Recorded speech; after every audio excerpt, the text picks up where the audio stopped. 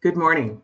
I am Donna Fagan Pascal, the chair of the Brampton Board of Trade, and I'm delighted to welcome you today to In the Conversation with the leaders, Steven Del Duca, leader, Ontario Liberal Party.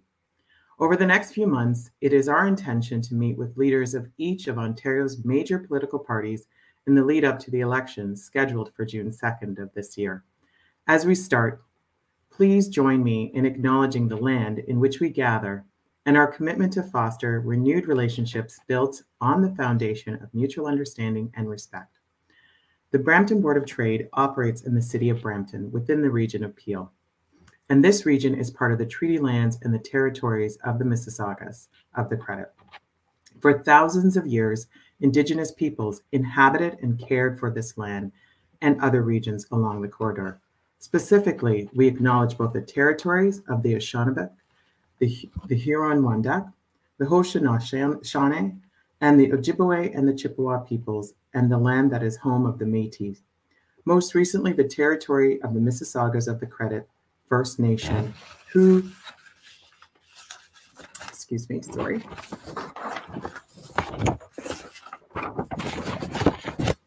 are direct descendants of the Mississaugas of the Credit. We are grateful to have the opportunity to work on this land. By doing so, give our respect to its first inhabitants. As participants in today's event, we're coming together as one. We believe everyone is free to be their true self and receive the same respect and opportunities, regardless of age, ethnicity, gender, culture, identity, sexual orientation, beliefs, or language. We hope you will join us in fostering a positive environment to ensure a safe and welcoming space for all. Before we get started, let me take a moment to point out some of the highlights of the platform that we're using this morning. On the left of your screen, you've hopefully noticed that in taking advantage of the networking and the expo areas of the platform.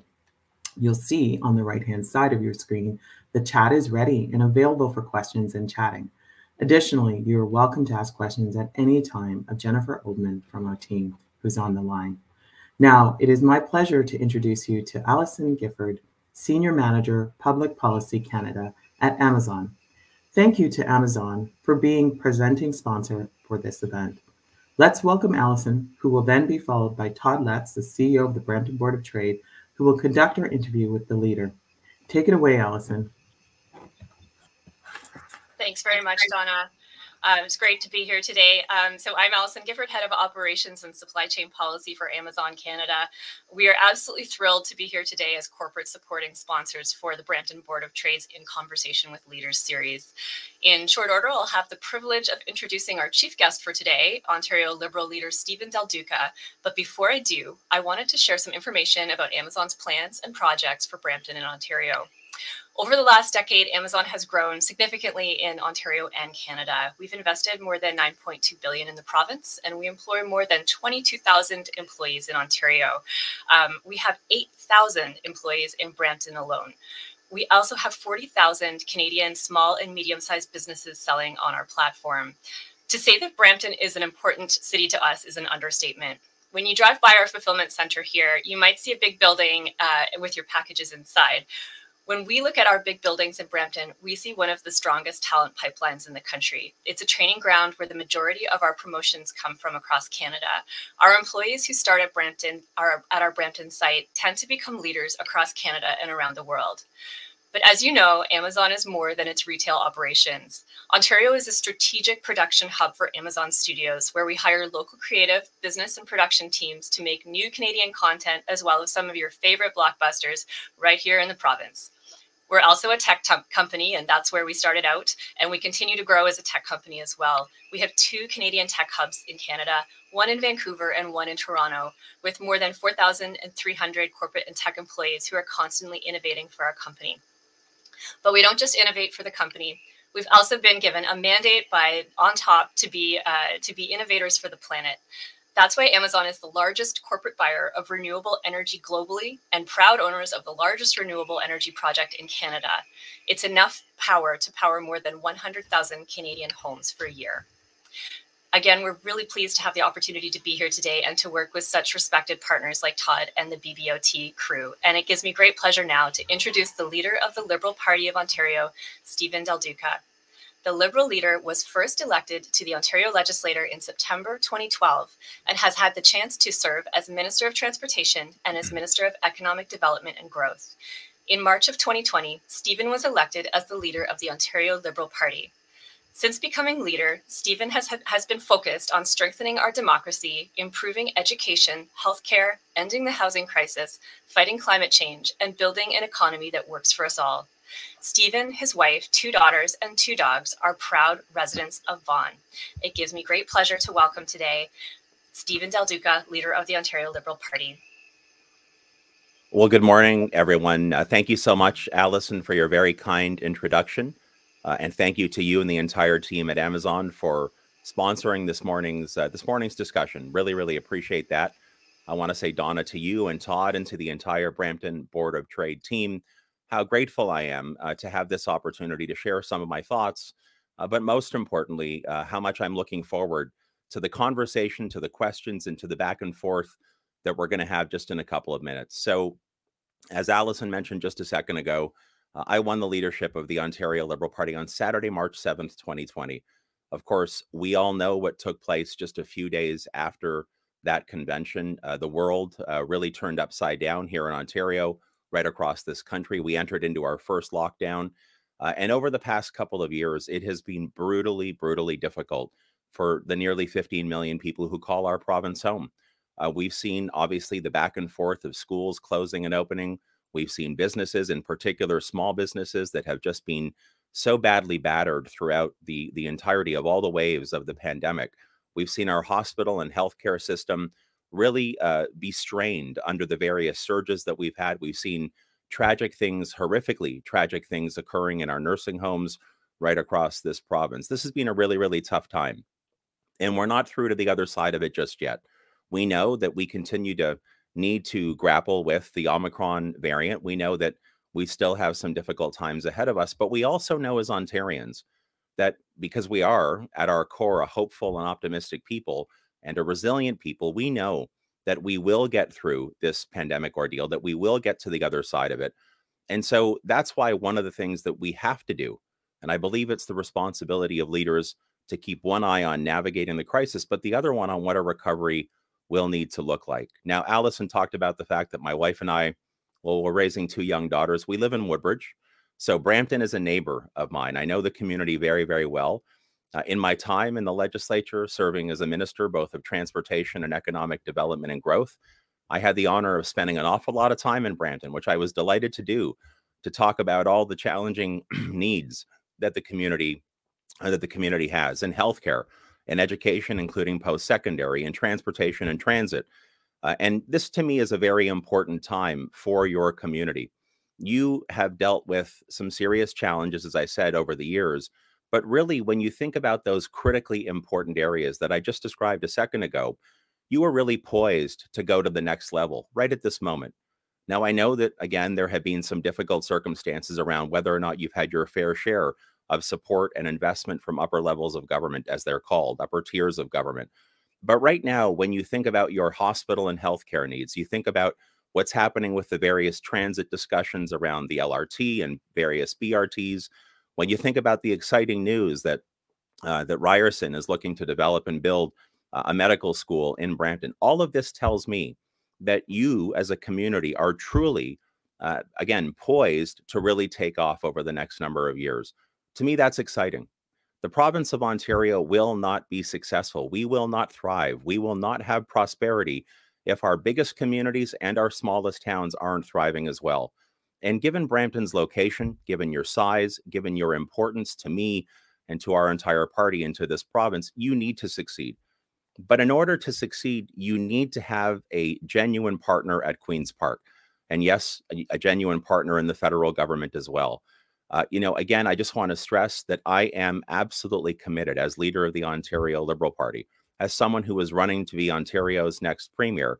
You have my ironclad commitment that I will be that partner, that those women and men who are running under the Ontario Liberal banner in Brampton, including Harinder Mali, Marilyn Raphael, Remy Jaj, and Safdar Hussain, will all work so hard to make sure that you have the healthcare dollars and the hospital investments that you need to contend with the incredible growth that's still to come. That you will have transit projects that will help take cars off our roads, will also help us with respect to making sure that our environment is clean and that we are confronting the climate crisis, that you'll have the kind of support for that medical school and the post-secondary vision that you have, along with Ryerson, for your community, that we will invest in publicly funded education to make sure that our kids are set up for the very best start in life, that we are going to partner with the federal government to deliver $10 a day licensed childcare. To me, it's absolutely appalling that Ontario stands now as the last province in Canada, and we still don't have a deal in place. There is so much that we need to grapple with right now, but I just want to stress, in the Ontario Liberal Party, Brampton will have a true partner, a partner who understands, partially because I'm a neighbor, a partner who understands why it is so important for the province to make critical investments in healthcare, in education, in an economic recovery that works for all of us, including supports for small businesses, and in all of the other pieces of the puzzle that Brampton needs in order for you to thrive. So I'm looking forward to the conversation that we're about to have. Really grateful for the opportunity today, and thank you so much for the invitation. Well, hello, everyone. I am Todd Lett, CEO of the Brampton Board of Trade, and Mr. Del Duca, welcome. Thank you so much for joining us here today, and thank you, should I say, welcome neighbor. You were very articulate in your opening remarks in terms of understanding Brampton, and I want to echo something you said in your opening remarks. Poised, we have a saying here at the Brampton Board of Trade, Brampton is poised for greatness. And I know that you and I have had conversations at Queen's Park. We've walked GO transit platforms together in Kitchener. And we're just so happy that you're here today to discuss more about your vision for Brampton's growth and Ontario's growth as well. Mr. Del Duca, I'm going to start with a question about small businesses and small business support. Our team here at the Brampton Board of Trade works closely with small businesses. About 75% of our membership are companies that employ under 10 people, our restaurants, stores, personal services. And it's been a rough go over the last 22 months. Just last week, a popular fitness studio made the decision to close their doors. And I worry that we might see more of that before the winter is out. The provincial government just announced some more financial incentives for business, including an extension of payback for the CEBA loans for another year, and a $10,000 grant for those businesses that are forced to close. If you were Premier, what immediate financial relief would you offer small businesses to recover and to accelerate economic recovery? Well, thanks very much for that question, Todd. It's great to see you. Great to hear your voice. Thank you again for the incredible work that you and your team do with the Brampton Board of Trade. And I have to say, it's one of these things that's really been really tough for me to watch over the past couple of years.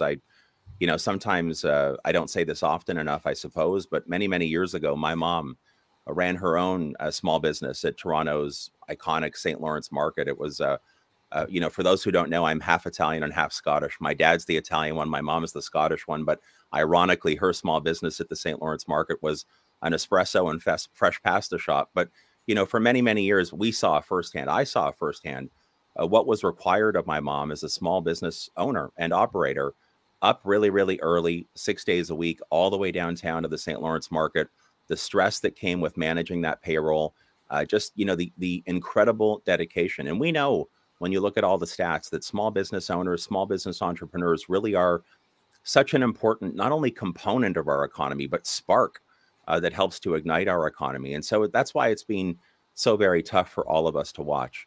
I think, and there have been various moments during previous waves of this pandemic, for example, when I and others called for additional rounds of the small business grant and a series of other things to help small business owners, for example, be able to procure and purchase personal protective equipment earlier in the pandemic.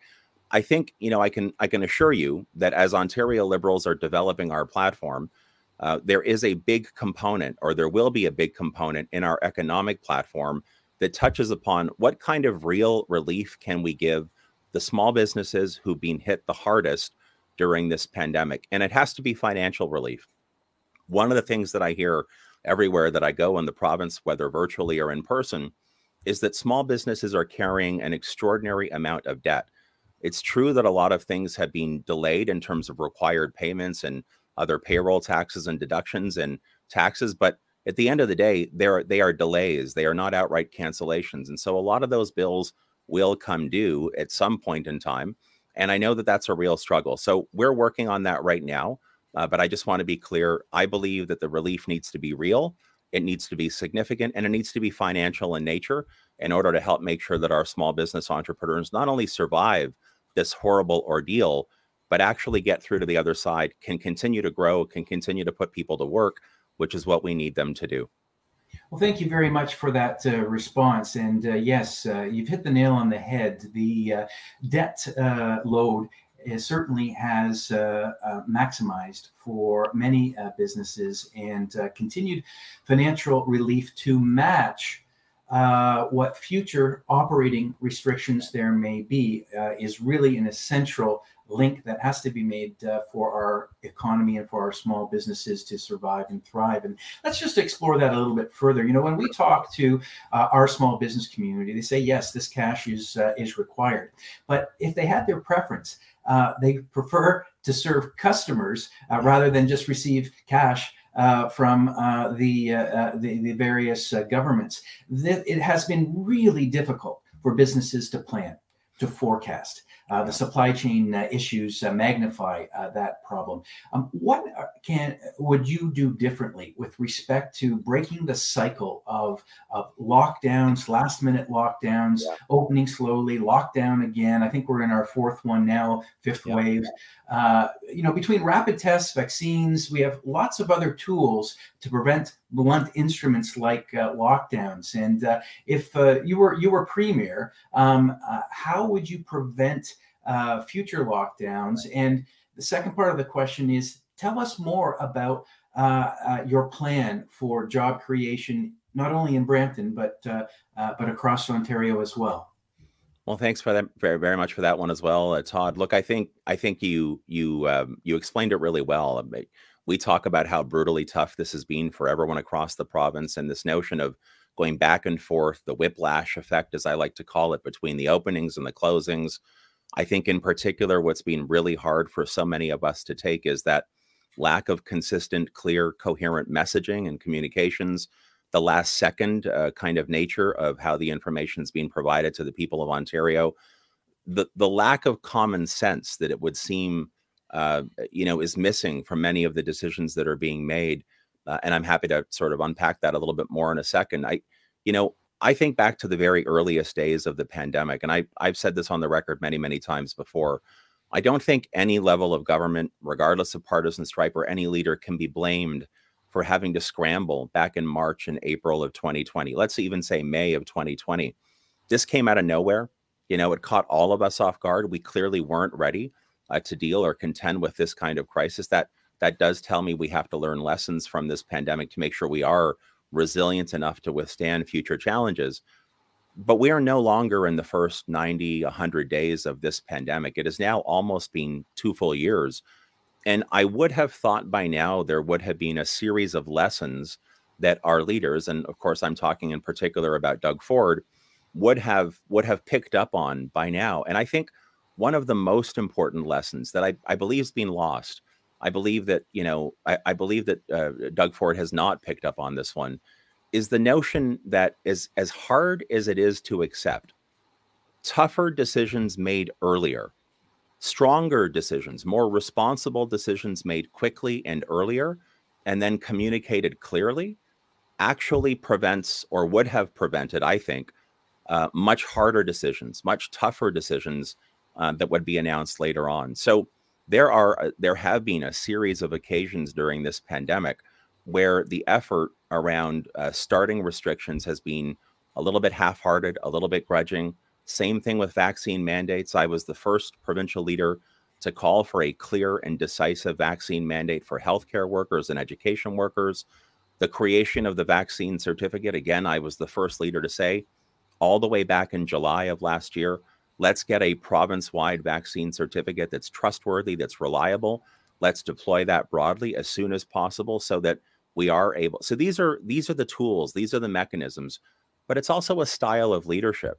It's a style of leadership that I think has been missing, in particular, since those earliest days of the pandemic. So again, let me just stress, stronger, I hate to put it this way, but stronger medicine earlier on, decisiveness earlier on, I think would have, in many respects, made it a lot easier for us to not only withstand the additional waves, but to not have to suffer through as many lockdowns or school closings as we've had to. I'll also point out that I think, one of the best ways to protect ourselves against this back and forth, because don't forget, whether it's the schools closing or businesses being locked down or shut down or restricted, all of those moves have been designed to, as they say, preserve our hospital and healthcare system. I think there were things that should have been done many, many, many months ago. Repealing Bill 124 is a good example. Getting internationally educated nurses and even doctors out of the bleachers and onto the playing field, so to speak, to get them to be in a position to help. Calling on the federal government or requesting military help with vaccine deployment like they did in Quebec. These are all things that, again, I believe, would have helped a great deal and would have made what we've gone through so far just a little bit easier to take. And I don't think we would have closed as often as we have had we had that kind of responsible and competent leadership that was then communicating all of this clearly with the people of Ontario.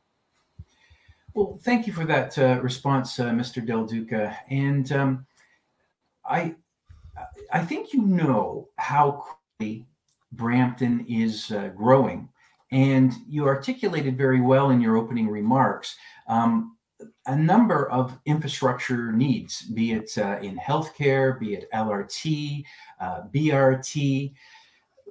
With a population of about 700,000 now, and we welcome about 16,000 new people every year, that growth is continuing. And I'm just looking at some of the comments in our chat here about managing that growth. Regional connectivity, goods movement. Of course, that Brampton is Canada's logistics hub. About 40% of what's sold in stores passes through Brampton. So regional connectivity, goods movement, getting to work and getting home again and in a timely way are really important priorities for Brampton businesses. And, in the case of Brampton Board of Trade members, the 61,000 employees that they employ. You're on record for opposing the GTA West Corridor Highway, or Highway 413.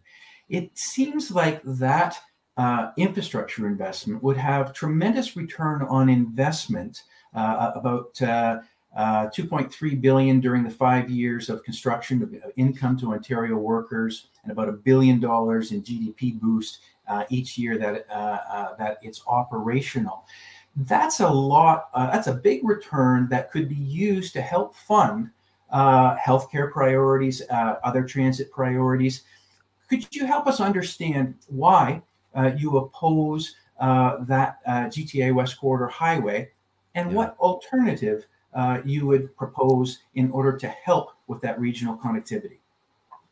Yeah, it's a great question. I'm not going to go into a deep dive on the figures that you cited around the economic, let's call it, output that would come from building the infrastructure or once it's operating. I think that, I learned in my time at MTO, there are a lot of stats that fly around from time to time, and it's hard to know for sure exactly whether or not those are the right way to measure both the positives and the potential liabilities or negatives of some of the stuff that government does from time to time. Some on the call today will know that I served as Minister of Transportation for 3.5 years. And it was during my time as Transportation Minister that I paused the environmental assessment on the 413, because I felt that it was a proposed project that had started conceptually within the ministry more than 2 decades prior to me pausing it. So that would have been, a project or a proposal that started conceptually before we had the Greenbelt, before we had places to grow back in 2006, before we had seen, I'll call it the short, medium, and long-term challenges that we now know that we're going to have with respect to environmental degradation, the fight against the climate crisis, the advent of electric vehicles. I mean, there's a whole series of things that have changed within the world of goods movement, within the world of transportation, since this highway project was first conceptualized. So when I paused the environmental assessment, what I said to our team at MTO was, let's take one step back. Let's appoint an independent panel, individuals that have some expertise in this area, to do that deeper dive into the process. Was it the very best process? Was the environmental assessment, were the steps that were taken, were they rigorous enough?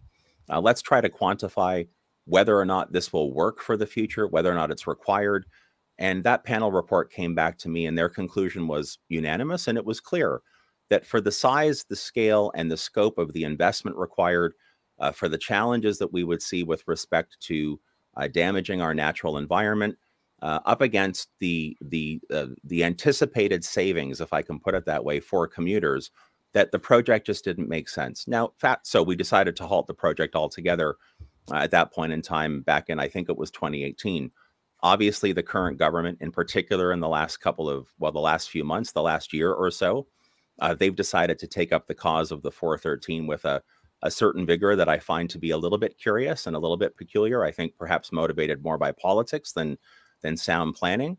But we're in a world now where when you talk about Brampton's challenges in this moment, or Vaughan's challenges, or Mississauga's challenges, or Halton Region's challenges in this moment, with both how our commuters move and how our goods move, I think one thing that's lost in the shuffle about the 413 is, and by the way, we've not seen any clear figures from the current government about this, is what is the overall cost of that project?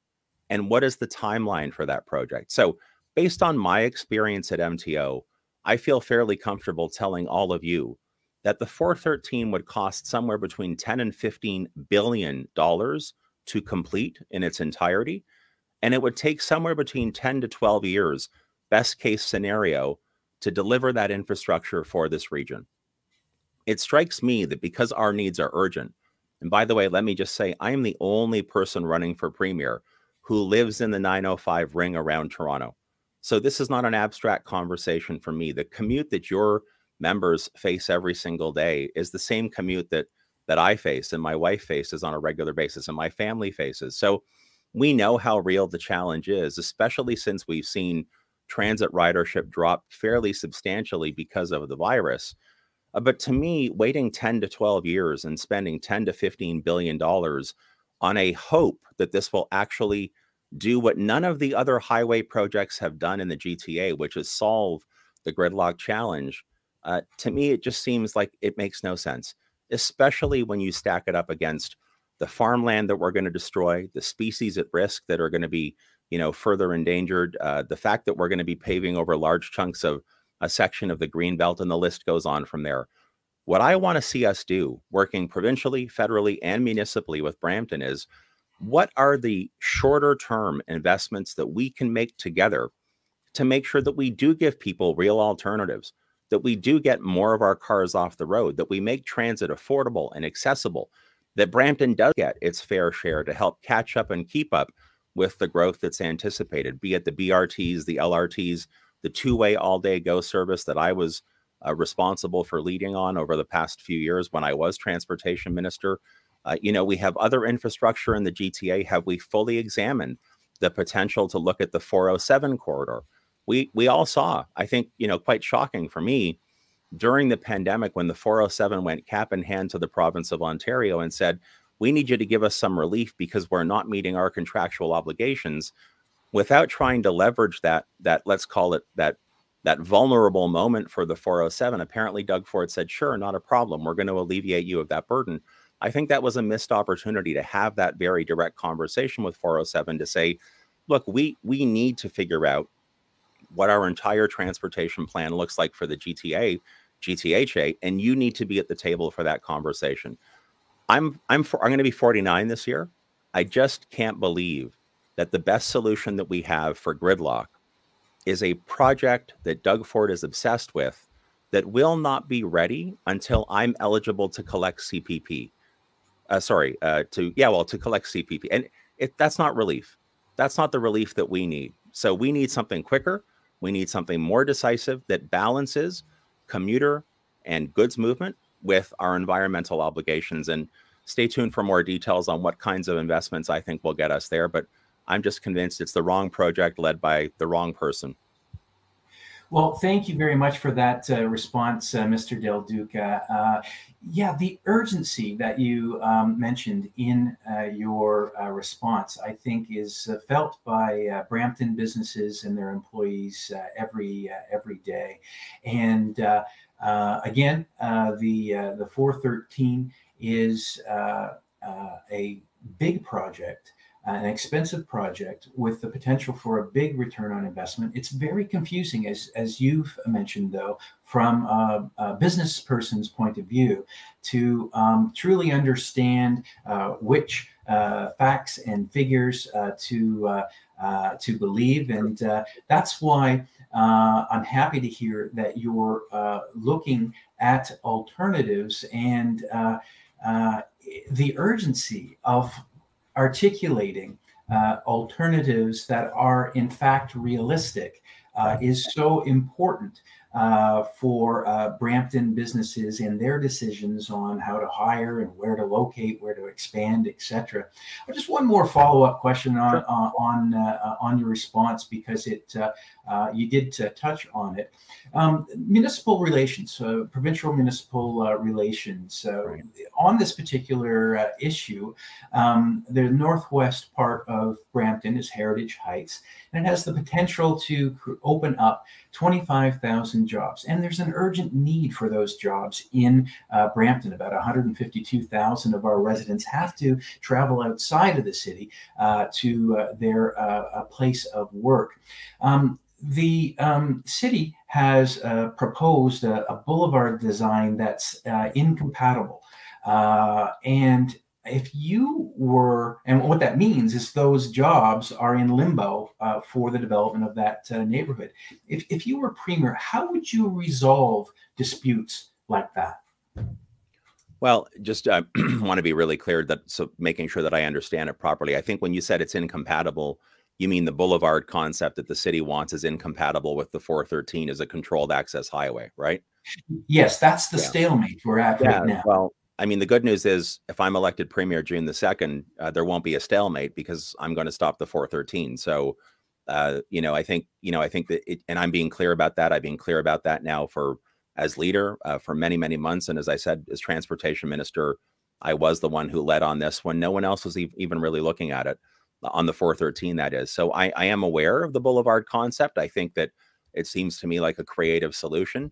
I'd be happy always to work with Mayor Brown and the council and others in Brampton to make sure that we were able to respond to the needs that would help, as you pointed out, employ that many people living in Brampton or working in Brampton.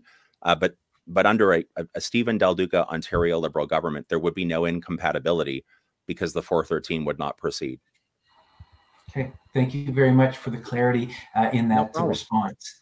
Let's talk about transit concerns. Gosh, there are so many infrastructure needs that can really boost Brampton. Again, back to your opening comments, we are poised for greatness. And despite a rough couple of years through the pandemic, there is a lot of optimism among our members, among our business community, as reflected in our most recent business confidence index. When you were a Minister of Transportation, you proposed 100% capital funding for the entire Hurontario-Maine LRT. That would had City Council at the time accepted that generous offer. That would have had construction on the LRT right to Brampton Go occurring this year and opening shortly. Brampton City Council did not accept that. They are now exploring two options to continue the extension of the LRT from its current terminus planned at Steeles all the way to the Go. One is a completely surface route. The other is has a short tunnel option. The cost differential is quite significant. The tunneled option is more than $1 billion more than the surface. My question to you is, can you commit to extending the LRT if elected? And what consideration would you give to all of the priorities across Ontario? There are LRT asks in Markham, in Waterloo Region, in Cambridge.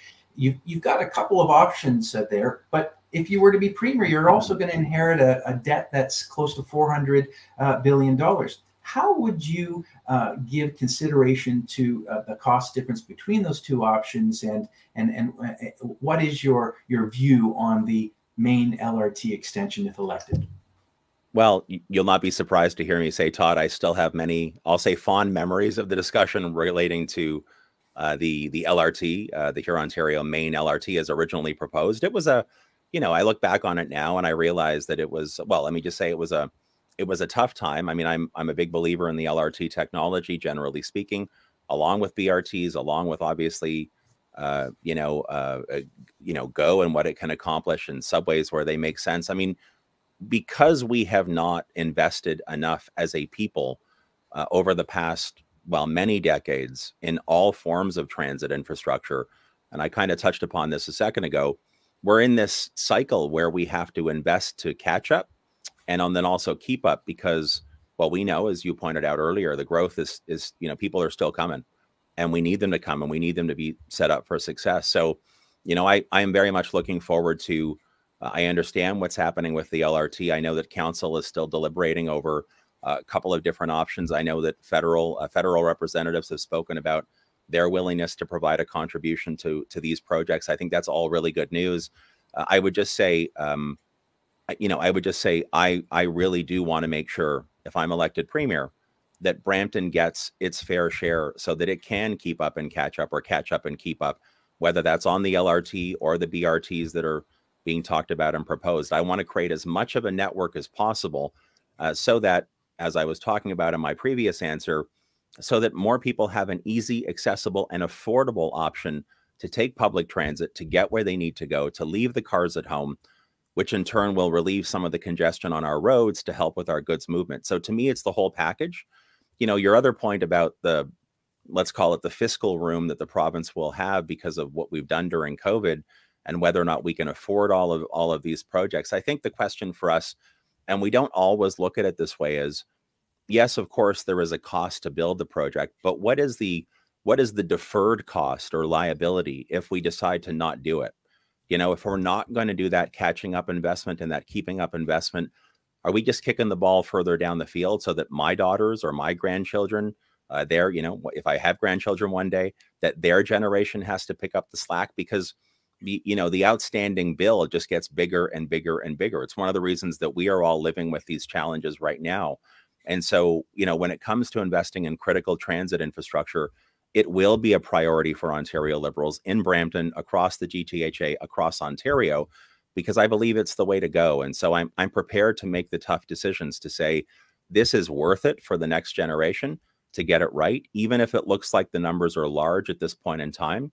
Of course, it always helps to have a willing partner, both locally and federally, on the financial side. That doesn't hurt.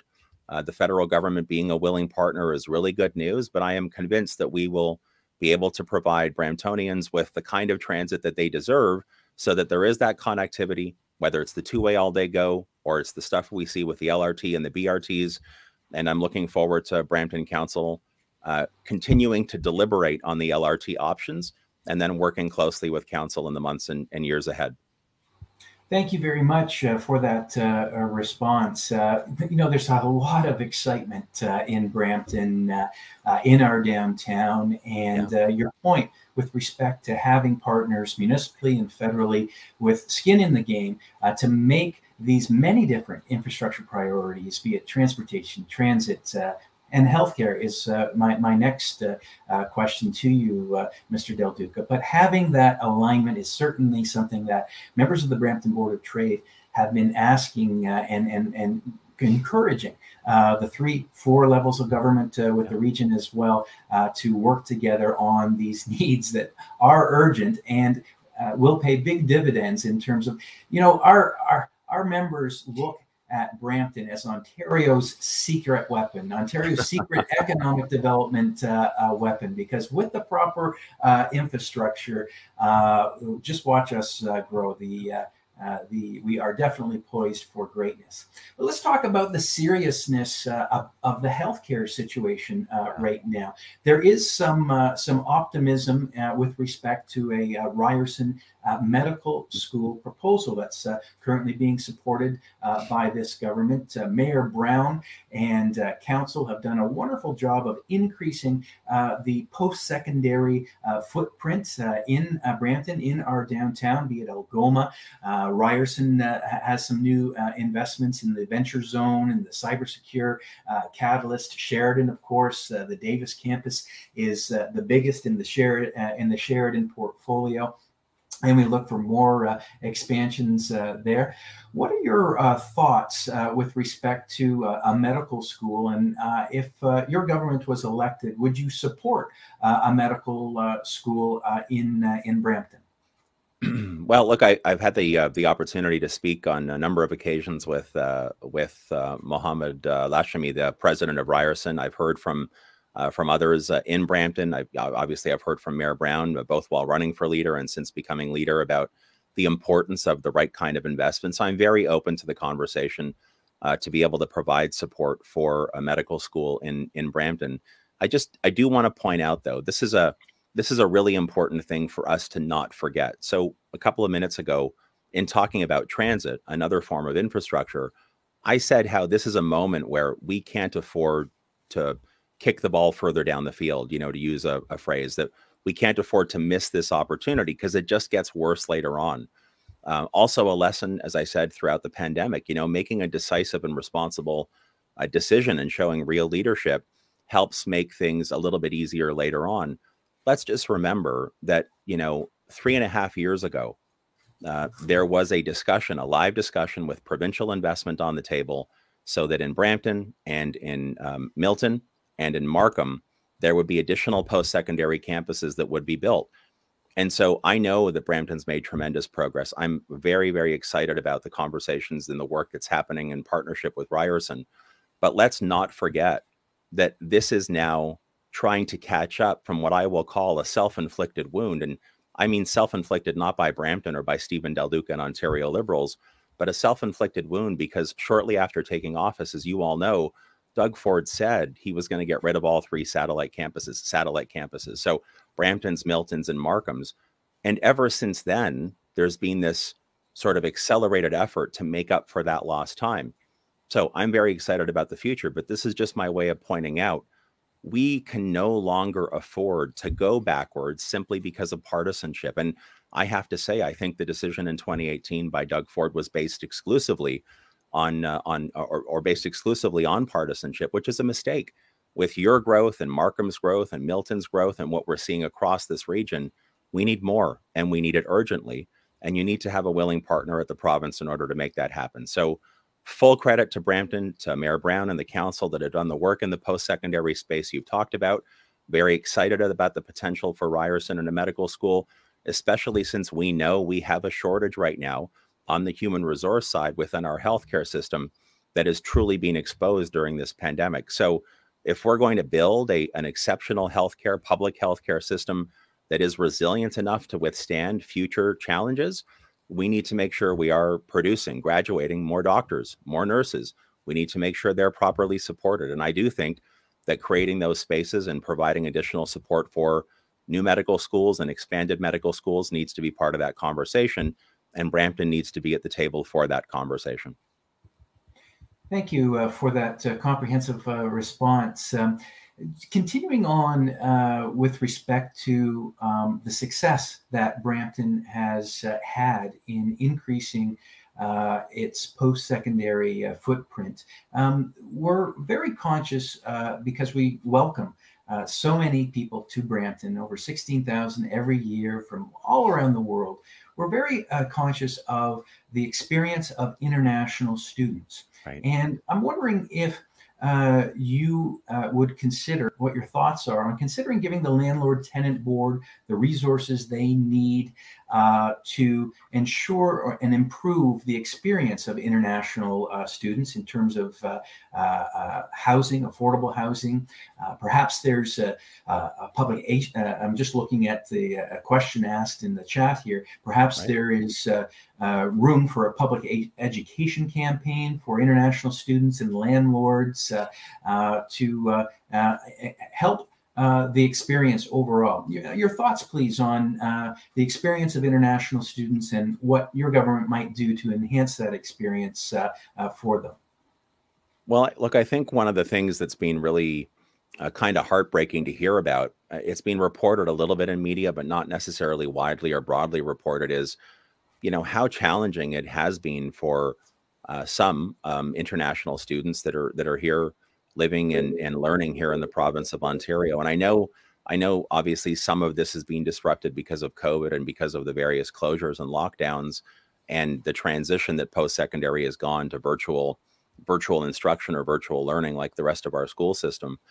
But there are also stories, you know, of extreme isolation, extreme mental health challenges, and sad to say, international students who are here in our province who've lost their lives over this, facing difficult circumstances, and the anguish of being far away from home and not properly supported or not feeling like they've been properly supported here in the province of Ontario. So I think we do need to do more. I think we do need to, I'll say, up our game in this regard. I don't know enough right now to know whether reforms to the Landlord-Tenant Act or some of those other mechanisms are the best way to go, but it's possible they are. And so, you know, for sure, I'd want to take a look at it. But I can't believe, when you consider how critically important the international student cohort is to our post-secondary system here in Ontario, and it is critically important, not just in Brampton, but right across this province, it is something that we need to do better on. Thank you for that. We're coming to the close of our open session. We've got a couple more questions, and I do encourage our viewers to ask questions in the chat. This question is about the next election. Your party is now in third place, and traditionally you've benefited from being the clearest alternative on the center left. But now you have to answer questions about, you know, from the smaller parties on the left of the spectrum, such as the NDP and the Greens. How do you convince, what is your strategy, and how do you convince voters that the third place party is the best bet to replace the first place party? Well, you know, I don't think everyday Ontarians kind of look at politics that way. I don't, you know, in my experience, every single election campaign is, you know, what I'll call a sort of a clean slate. I think that voters go into election campaigns, first of all, not thinking about the past. I really and truly believe most voters in this province want to think about what comes next. You know, which leader, which team, which plan is actually going to give them the progress that they need, the progress that their family needs, give them real opportunity to thrive and to succeed. Those of us who are in politics all day long, you know, we kind of get, and this is true of some in the media and elsewhere, you know, we get kind of stuck on the who's standing here, whose place is here, how many seats do you have? But it's not like we go into an election campaign and the outcome of the campaign is kind of incremental to where we started. When the campaign begins, every party is at zero. Every party is at zero. There are 124 ridings in this province. We are all competing in what I hope will be a healthy clash of ideas, not the simple personal attacks that we've already seen targeting me coming from Doug Ford and Andrea Horvath, but instead a real healthy clash of ideas. I think if we've learned, you know, another important lesson from COVID, it's that people are tired of politics that only works for politicians. They want politics and elections and government that works for them. The best way to do that is to have that healthy clash of ideas. So I think about the team that I and we are putting together. I think about the women and men who are running for us in Brampton, like Harinder Mali, Marilyn Raphael, Remy Jaj, and Safdar Hussain, 4 incredibly talented people who are working so hard right now to make sure that Brampton has real champions at Queen's Park after June the 2nd. I think about the team. I think about the plan that we are putting together that will be thoughtful. It will be responsible. It will be competent. I think about my own experience and the experience of that team. And I know that, experience is the best teacher in life and the best guide in life. We will be ready should we earn the honor to govern starting on day one. So I don't look at this about, where parties are starting on day one at a campaign. We're all starting with a fresh slate, a clean slate. We're all starting at zero. And the politician who takes for granted where they stand heading into a campaign is, I think, the politician who is being disrespectful to the electorate. And I think the electorate can see that, and they will judge that accordingly. I want that healthy clash of ideas. I want to talk about where I am prepared to take the province, who we're fighting for, who we believe in, and why we're in this fight. And that's what you can expect from me and the rest of our team in the weeks and months ahead. Very good. Thank you, Mr. Del Duca. May I ask one follow-up? For sure. Have you given consideration to a minority government? And is there a scenario where you would allow the Progressive Conservatives to lead a minority government? Well, listen, I think one of the things that most Ontarians expect from their leaders, they don't expect perfection, of course, which, is understandable, but they do expect a degree of reasonableness, and they want us to be able to collaborate across party lines. And so I'm not in the habit of saying at the front end of these conversations, well, I just won't work with this party. I just won't work with that party. I think it is safe to say, regardless of partisan stripe, if there are women and men who share the passion that I have to deliver on a publicly funded education system that is exceptional and resilient, where my kids and your kids are set up for real success, then I think there's room to work together. Similarly on healthcare, if we're going to create, again, a resilient healthcare system so we can withstand future challenges and make sure that those hospitals are built in the right places, like in Brampton, that we have the nurses and the doctors that we need. Similarly, on the economic recovery, there's a whole long list of things that I'm passionate about that I think will make a big difference to the people of Brampton and the people of Ontario. So I think working across party lines is actually in the finest of Ontario's traditions. Having said that, and I've said this on the record already, I think we have seen consistently during this pandemic that Doug Ford himself does not have the capacity, does not have the curiosity, does not have the ability to grow any more into the job than he already has. And I feel that he's fallen short, and he's fallen short in ways that have actually set Ontario backwards. I've said this on the record before. I do not believe I can support Doug Ford personally, but if there are people in that party who want to invest in education in the right way and healthcare, have a real plan to confront the climate crisis and protect our environment, and build an economic recovery that's not just for the well-connected few, but is for all of us and is broadly and fairly shared when we create prosperity, then I'm prepared to work with almost anyone.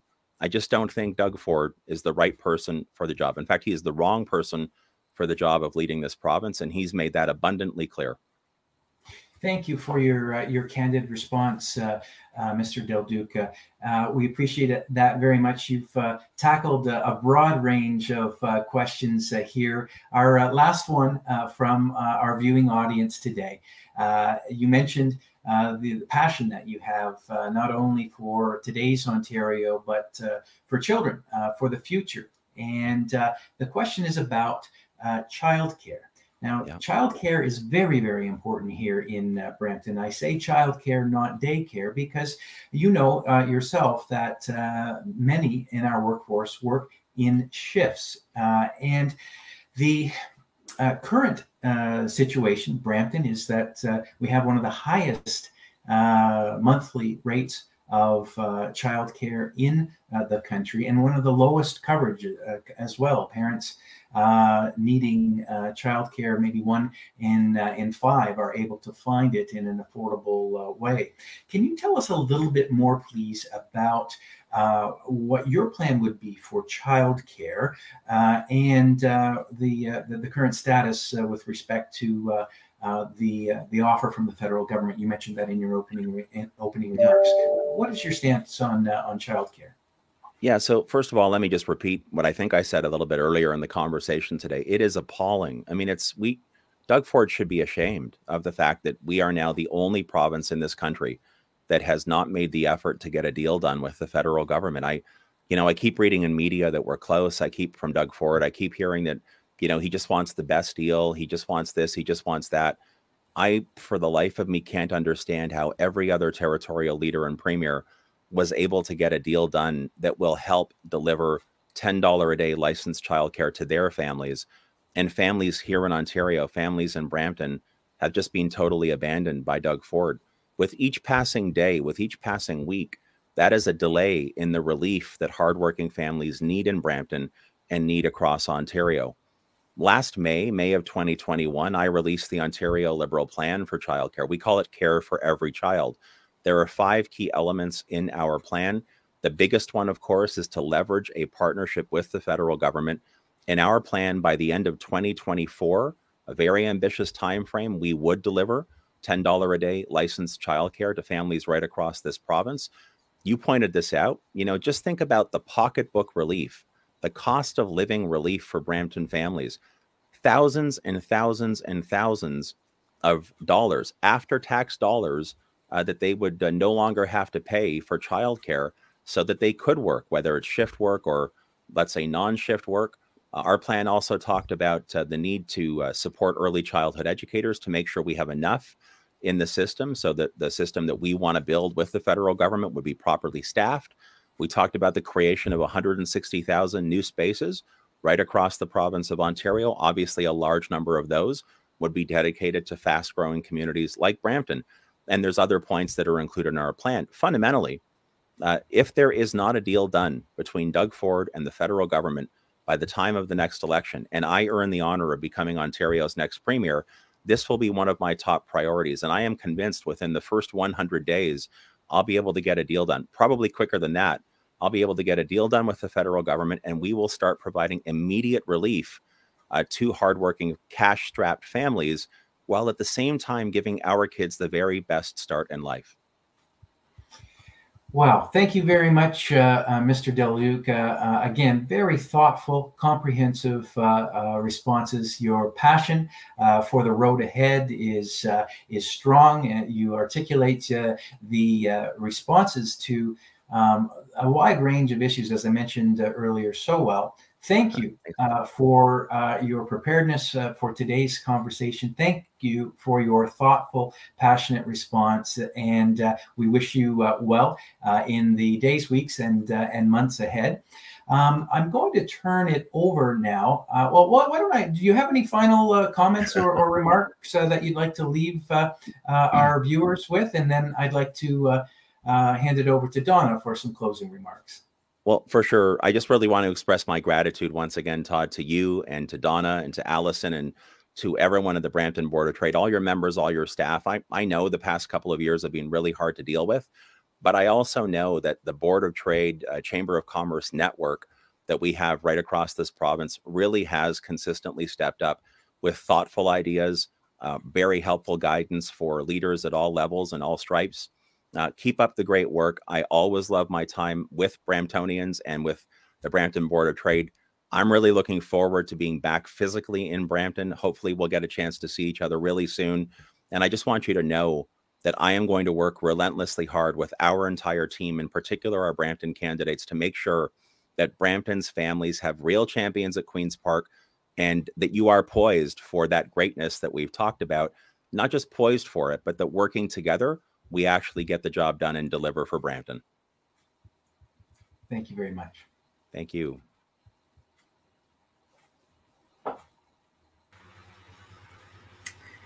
Thank you to Ontario Liberal leader Steven Del Duca for your time today, and to Allison and Amazon for being our presenting sponsor. 2 of our signature events are coming up in the next months, and I would love to tell you more about them. Join us on February 8th, our annual State of the City address. You'll hear from the city's mayor, Patrick Brown, and yours truly. We will share our perspectives on Brampton's future from a public sector and a private sector point of view. We will also show appreciation for Peel Region's finest, awarding the Peel Region Police Service Award. We celebrate International Women's Day, not enough coffee this morning, by coming together to be inspired and encouraged while hearing the stories of female leaders in our community at our annual event, Inspire Her. And join us on March 2nd, where we'll be awarding the Naseem Samani Memorial Leadership Excellence award to Dr. Janet Morrison, President and Vice Chancellor at Sheridan College. As we look ahead into the spring, we are very excited to be hosting the 2022 Business Excellence Awards on May 5th. We are planning to be in an in-person event based on provincial guidelines at that time. And we are excited to see you all for this occasion. As we wrap up today, I'd like to invite you to stay and network. On the left side of your screen, you'll see the icons for the expo to explore. The networking icon will take you to the one-on-one networking, and the sessions icon will take you into group discussions with fellow attendees. Stay in chat and build your network. Thank you for joining us today.